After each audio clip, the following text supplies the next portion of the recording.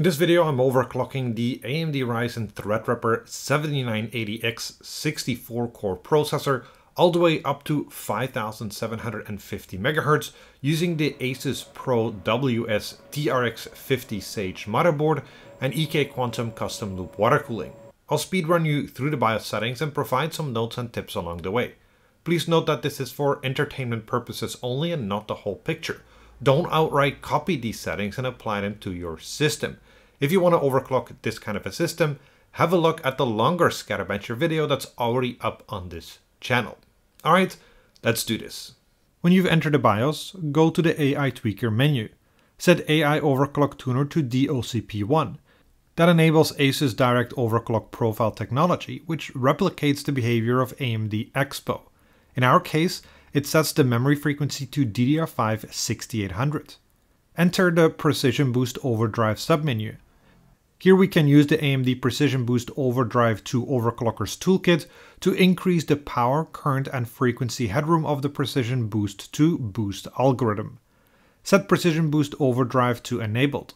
This adjusts the PBO platform parameters PPT, TDC and EDC according to the motherboard auto rules.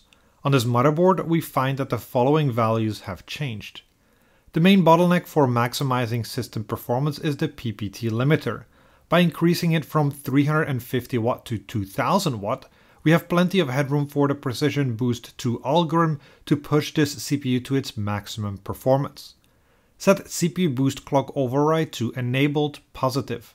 That unlocks the ability to increase the CPU's programmed Fmax or maximum frequency up 200 MHz in steps of 25 MHz.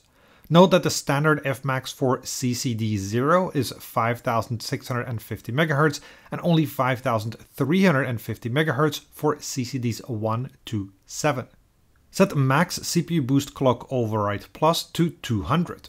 This increases each CCD's Fmax by 200 MHz.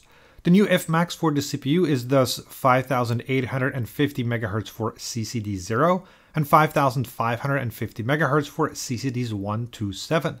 This also changes the C-state boost limit frequency from 4.8 GHz to 5 GHz when 8 or more cores are active. Enter the Curve Optimizer submenu. Here's where the real magic happens, as Curve Optimizer allows us to fine-tune the VF curve for each core in a negative or positive direction. Each step represents around 5 mV. On Ryzen Threadripper 7000, we can set Curve Optimizer for the whole CPU, per CCD or per core. Set Curve Optimizer to per core. Set Core 0 to Core 63 Curve Optimizer sign to negative. Setting a negative offset means the CPU will use less voltage for a given frequency and boost to a higher frequency at a specific voltage. Setting a positive offset means the CPU will use more voltage for a given frequency and boost to a lower frequency at a particular voltage. It's the former that we need in our overclock. Note that the Curve Optimizer settings are highly CPU specific, so you should find the best values for your CPU rather than copying mine. I set the Curve Optimizer magnitude for each core according to my own test result. The Curve Optimizer magnitude ranged from -5 to -30.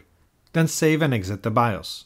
We rerun some benchmarks to ensure everything works as intended and check the performance increase compared to the default settings.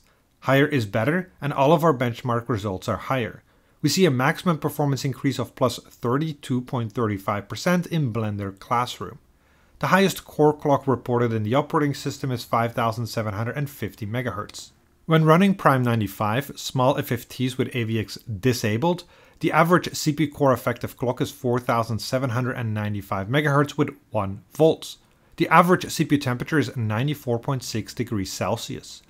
The ambient and water temperature is 26.3 and 40.5 degrees Celsius.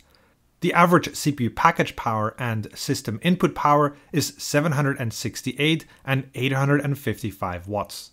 And that's it. I thank you for watching and the patrons for the support, and see you next time.